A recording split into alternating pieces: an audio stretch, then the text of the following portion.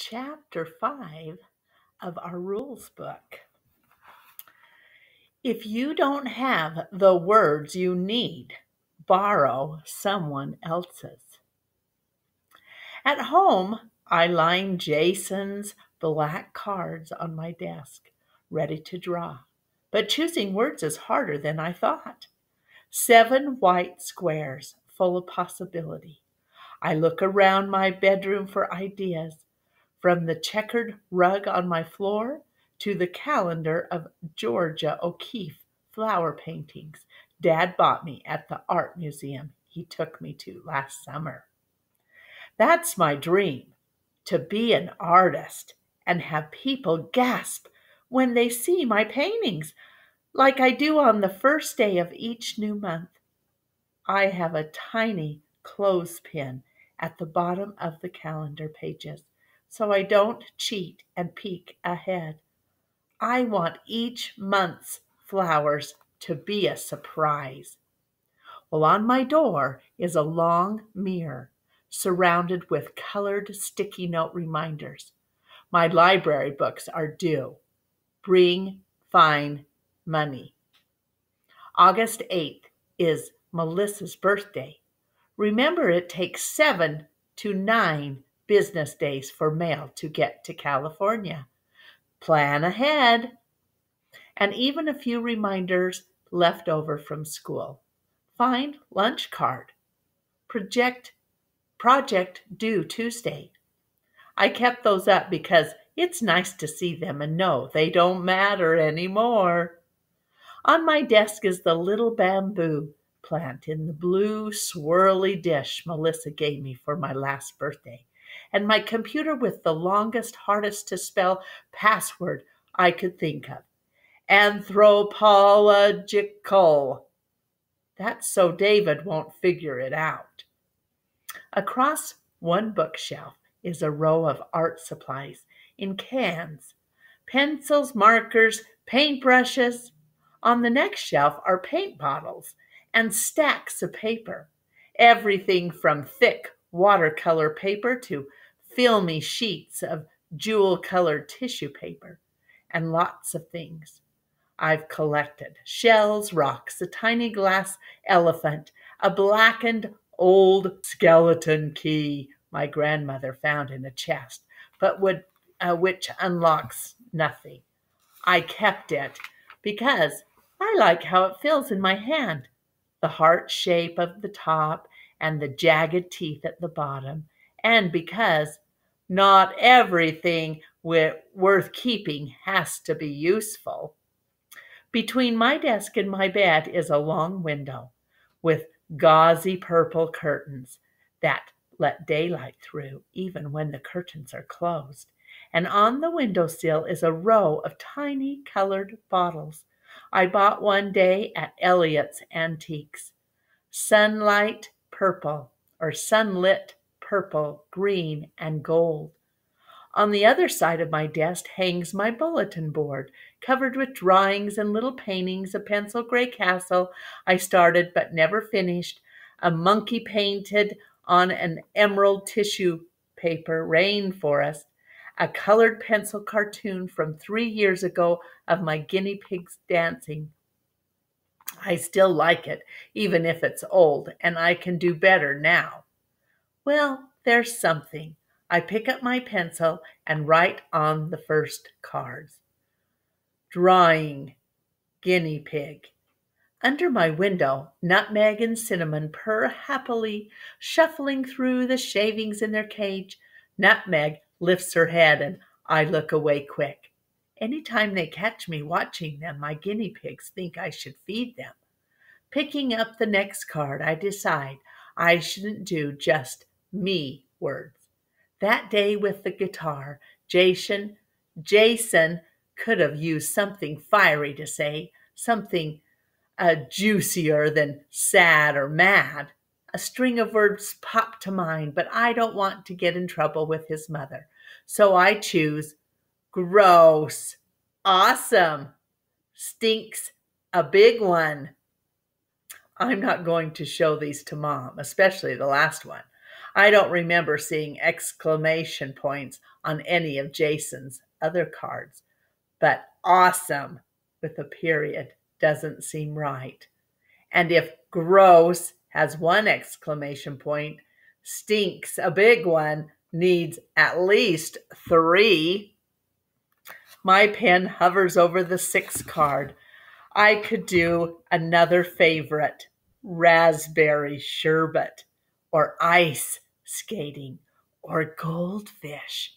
I look past my messy closet, open closet doors carefully. Sometimes things fall out to the CDs, cassettes, and books lining the shelves near my bed. But Jason already has book and music, and who knows if he even likes raspberry sherbet. I could pick words about the clinic, hallway, or bookshelf, or magazine, or I could do funny words like hoity-toity, or angry ones like, oh yeah, with a question mark, or hurt words like, I didn't mean to. There's a gazillion words and phrases I could choose, and none of them seem worth one of my 2 last cards. So I push the blank cards aside and draw pictures for the others. Drawing a guinea pig is easy. I sketch an oval, fat and compact, add black eyes, tiny rounded ears, tucked under feet, and a mess of every which way hair, a furry baked potato. The other words are harder. What does awesome look like? A smiley face? A sunrise? A double hot fudge sundae? My door creaks open a couple inches. A brown eye peeks through the crack. David never remembers to knock. It irritates me so much. I taped this rule right above my doorknob. This is Catherine's room. David must knock. No toys in the fish tank, he says. I pull forward one of my 2 blank cards and write in big block letters an unbendable, sharp cornered David word. Rule. By the time I get to the living room, David's already crouched in front of the fish tank, his smiling face reflected in the glass. Out the window behind the aquarium, I see Mom in the yard talking to the mailman. And in the fish tank, one of my old Barbie dolls sits on the gravel, her arm raised in a friendly wave, as though she spotted Ken across the living room and is inviting him to join her.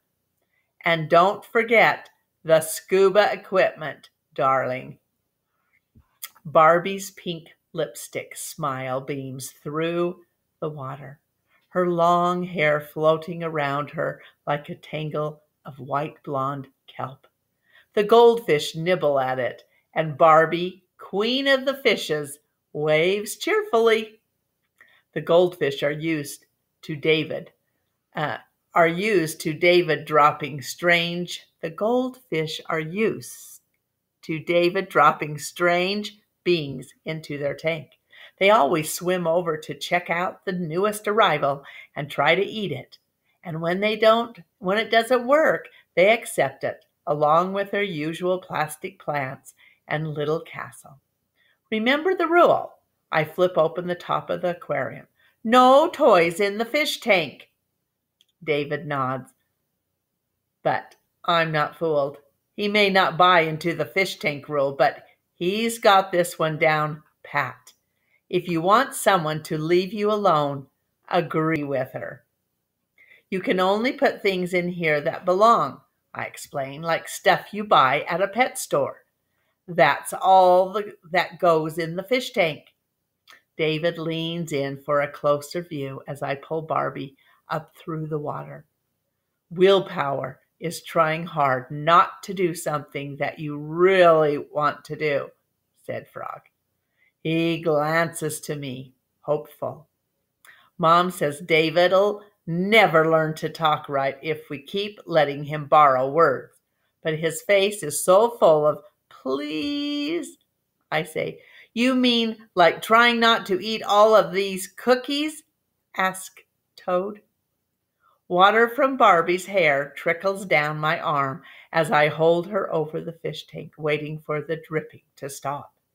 Through the window, I notice Mom's gone and the girl next door is in her yard with Ryan DeShaney. He points at my house and the girl spins around. She waves. I drop Barbie to wave back. No toys in the fish tank, David cries. It's wet. It's okay, I say out of the corner of my smile. It was an accident. I'll get her back out. Ryan keeps talking, his hands moving like he's explaining something. I hope he isn't saying things about me, especially not how I yelled at him when he called David a retard on the bus. But her wave didn't seem like a making fun wave. It seemed more of a hi. Wet.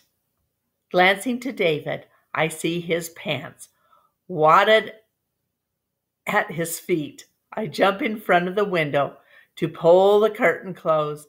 David, go find Mom now. I have a pants rule too.